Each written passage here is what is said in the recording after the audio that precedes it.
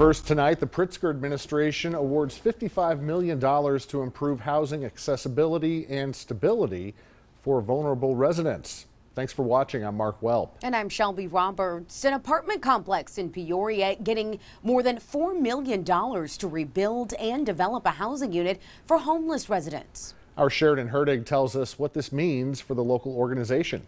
Sheridan? Mark, Shelby, Madison Apartments 3 on Northeast Madison Avenue will be a 4-story development with 16 studios and 1-bedroom units, sponsored by the Phoenix Community Development Services. The complex will provide housing and supportive services for homeless residents between the ages of 18 and 24 who aged out of the Illinois Department of Children and Family Services. Tenants have 12-month leases but can renew after the year is up. And the CEO of Phoenix Community Development Services says she is excited to bring additional housing to those who need it.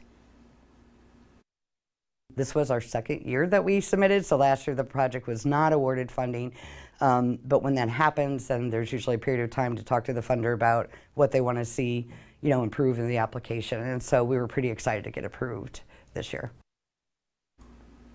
An additional $1.1 million was also awarded to the organization over the next 15 years to keep the property up and running. The CEO said the hope is that the apartments will be completed and ready for move-in by the summer of 2023.